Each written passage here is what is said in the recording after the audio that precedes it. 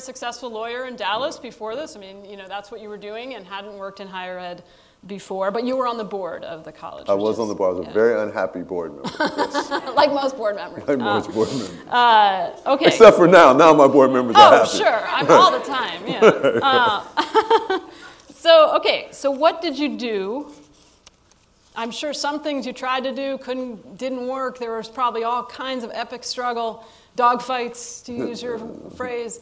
What were some of the things that you did that really did have impact when you look back on it, that mattered most to turn this place around? Yeah, well, I did a lot of praying. Okay. Right. Yeah. Which, you know, not to be flippant about it, but yeah. Sometimes you just have to drop on your knees and ask for help, right? But from there, I was honest, right? I said, we aren't very good.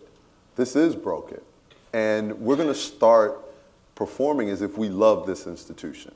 And if you love institutions, you reach in, you step outside of yourself, you reconnect to your values, and you do better, right? Now, if you don't want to do better, that's okay, right? There are lots of other places where you can go do you, right? But if you're going to be here, you're going to do us. Okay. And so our institutional ethos became we over me. The needs of a community supersede the wants of an individual. And because we think that's important to establish a tone, we are not going to be selfish. We had to make very difficult financial choices, and we had to have some tough conversations. But what I have discovered in my life is people are okay with tough decisions, and they're okay with tough conversations if they actually are leading someplace positive, right? It can't just be tough for the sake of being tough, all right? It's got to be tough with a vision. And we had a vision. We were going to become one of America's great small colleges.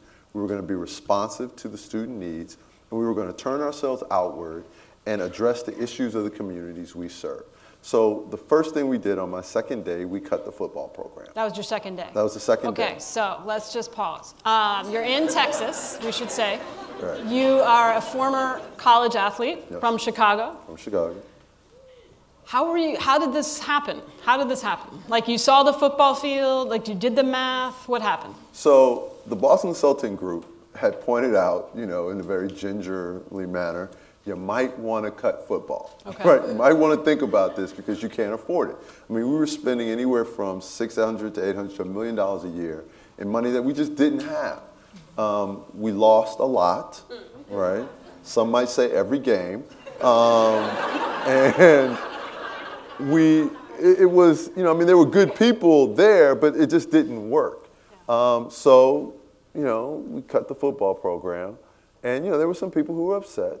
But, you know, there were some students who were upset, but it helps. I'm not a little guy, right? Yeah, so you had credibility. Which is part of the problem. It's not like me. You're not like, cut the football team. Right?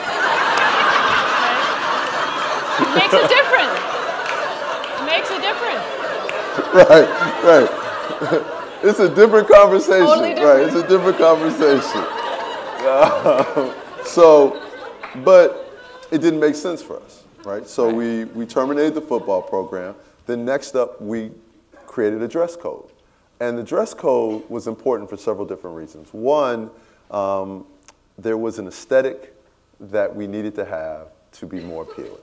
Right? Now, people may not like that, but the reality of it is we treat donors as if they are investors. They are investing in our students. They're investing in the vision of the institution. They're investing in the promise of a better day. So you have to be investment worthy. And we can debate it, we can be mad about it, but that's just, it is what it is. And so we needed our students to have a competitive advantage. But we also, I inherited an audit that had over 30 findings. All right, so it was a really bad audit. And no one was going to give us money, but they would give us clothes. Right? So we had a gently used clothing drive. And the clothing drive allowed me to go into places and talk about the new vision for the institution. People liked it. They trust you with their secondhand clothes, right? So they would donate the clothes. We would capture all the data because now you're a donor, right? Smart. And depending upon the kind of clothes you donated, that's how we determine donor capacity, right? So if you donated a Versace outfit or a St. John's outfit, you got a call from me, right? If you donated something a little lower on the price scale, you got a really nice thank you note from the rest of the staff, right? Like, so we just, you know, we had to be creative.